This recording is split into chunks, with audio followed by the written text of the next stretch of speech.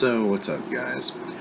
So, for those of you that get cable or have, like, DirecTV, Dish Network, those sorts of things, there might be a channel that you get called the FYI Network, which is, basically got a bunch of shows on there, you know, usually about flipping houses, but they have things like Married at First Sight, Bride and Prejudice,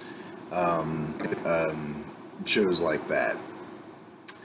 The particular show that I'm going to be talking about is Bride and Prejudice, and basically this is a show in which essentially two couples, usually of, you know, different backgrounds, are getting married, and these can be people of interfaith, people of interrace, people of, people that come from, really different backgrounds. In this particular episode that I was watching, and I don't know what other episodes are going to be, I'm going to just preference the pilot episode. It talked about three different couples, and one of them was a gay couple, and obviously one of the parents doesn't approve of it, and obviously goes upon that whole thing of, you will be judged for this wedding. Now, I'm not going to go very deep into this because I've already spoken about bigots and other people like this who basically don't really approve of gay marriage, and frankly those people can go fuck off, because frankly the fact that you hate, that you're saying to your own children that you're going to be judged for getting married and having happiness, even if it's like regardless of who they marry. It's like, who cares if it's with somebody of the same sex? If they found happiness and love, let them be happy and let them have that connection that they found. Life is too fucking short to, have to, dink around, okay? So it's kind of one of those things of let your kids be happy.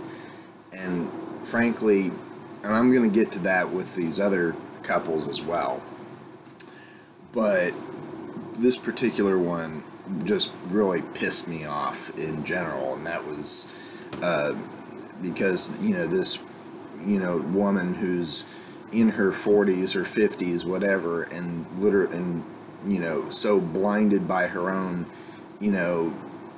sky daddy beliefs, thinks that her sky daddy will not approve of the wedding between her son and his partner. So I think that's really kind of a narrow-minded, bigoted view that, frankly, this country has largely given up. You wouldn't think that if you looked at the news today, but frankly, the numbers are in that nearly 60% of the American people either view gay marriage favorably, or don't simply care either way. So, I'm sorry, bigots, but your views are narrow-minded and outdated and falling behind to history, so get over it. Secondly, the thing that really, really, really irritated me was this whole thing between this guy, one dude who's Caucasian, and this other gal who is African American, and their families disapprove. And I'm not talking the white man's family.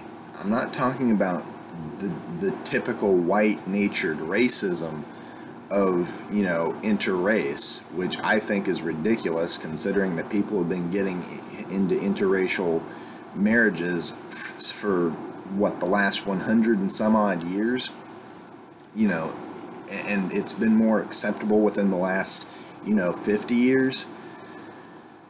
So, to basically, the fact that I came across, this is news to me, especially, I know that there's still that sort of issue out there because, I'm not completely ignorant, but coming from a person that lives in California, that's big news to me. And to see, and of course this doesn't surprise me coming from this couple, I believe was in is in Houston, Texas. So, you know, way down there in the South, I would completely expect this. But coming from someone who's from California, this is huge news to me, because I'm like, you know, because it's like the idea of interrace marriage and stuff like that isn't really a big deal to us.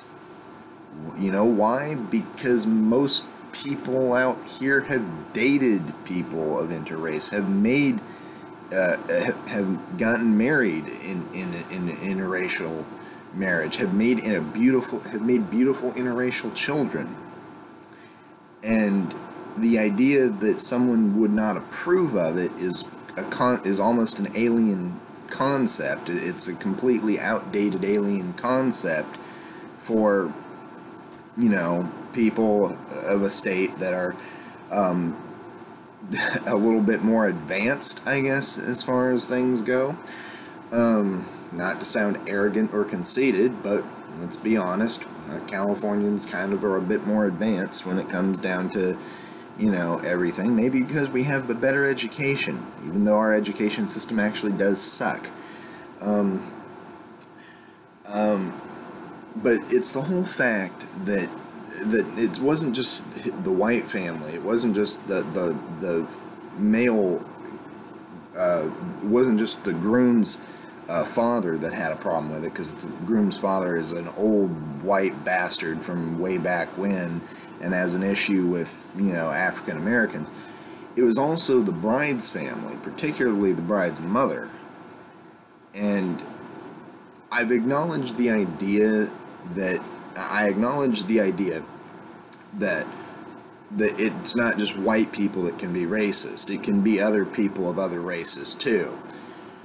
Particularly the fact that this woman said that she doesn't like her daughter's choice in basically a fiance because he's white, and quote unquote be with your own, which is kind of the same whole mentality that white people used to have way back when.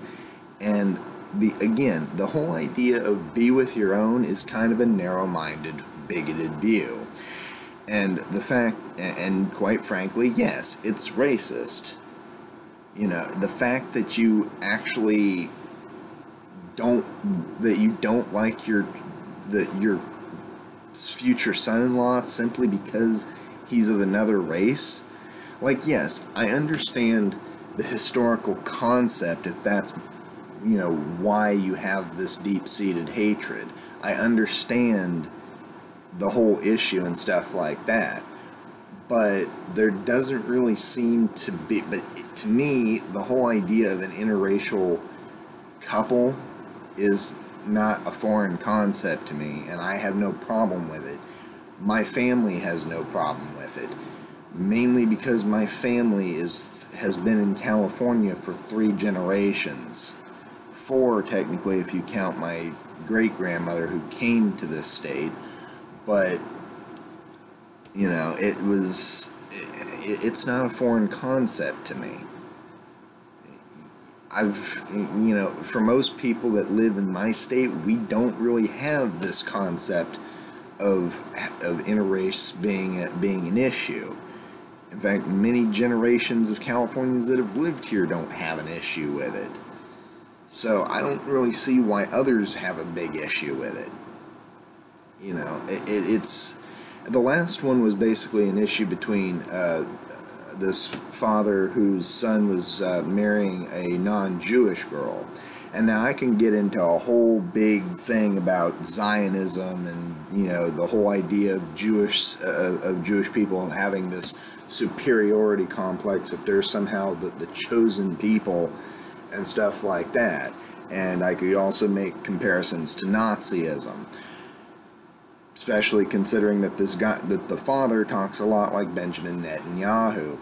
But it's the whole fact that the father has a problem with it, saying, well, Jewish children, you know, grow up and they marry other Jewish people.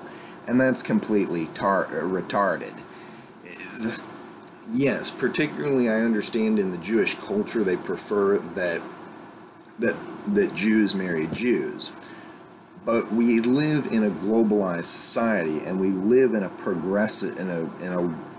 relatively progressive society where we have people of different races, and if you find love in a different different faiths, and you find love with somebody of a different faith, who cares? And that's ultimately what I'm trying to get at with this video. Whether it's race, whether it's sexual identity or sexual orientation, or it's interfaith, no matter what the case is, who gives a flying rat's ass? It's 2016. Get over your prejudice. Okay, get over your biases. You know, life's too short to hold hatred for somebody. We don't get out of this life alive. It's, you know, it's one of those things. You have to put aside that bigotry and those prejudices and these narrow-minded views, okay? If you find love with somebody of interrace, have interracial kids, love that person, okay? If you find love with somebody of the same sex, love that person. If you find love with someone of another religion, or even a non-religion, just love them. And for those that still have a problem with it, again, you don't really have much of a leg to stand on. There's not any reason for holding these prejudices.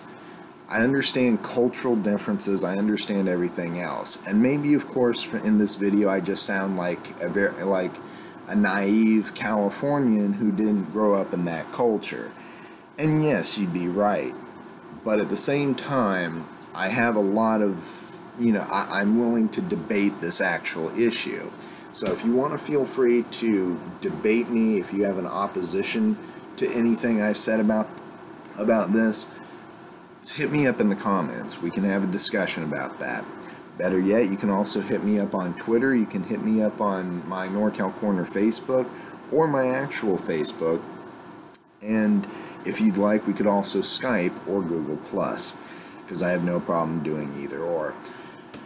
So it's one of those things where, again, if you find, no matter what your race, no matter what your sexual identity or orientation, no matter what your faith, if you found love, good for you, because life's too hard to dink around. You know, love is very hard to find, and you know, life is just too short, folks, and it's too short to hold biases and hatreds. It really is. It's too hard. Life's too hard, and it's too short to have prejudice. And we need to learn to move forward as a society beyond those narrow-minded viewpoints. So, you know, so if you're a Jew wanting to marry a Christian, or a Jew wanting to marry an atheist, or a Jew wanting to marry a Muslim, go ahead. If you're a black girl wanting to marry a white guy, or a white dude wanting to marry an Asian girl, or, you know, you're Mexican and you're a couple that's Mexican and white, whatever the case, you know, go ahead. You know, you found love. What's the problem with it? And if you're gay, lesbian, trans, pans, intersex, asexual, whatever the case, if you found love, good, because life is too short. So again, anybody who wants to favor that, give me a like, subscribe, comment, whatever the case, you can hit me up in the comments and all that good shit below, and anything else you can find in the description. I'm NorCal Nick, leader of the Revolutionist Movement, and this has been NorCal Corner. Peace!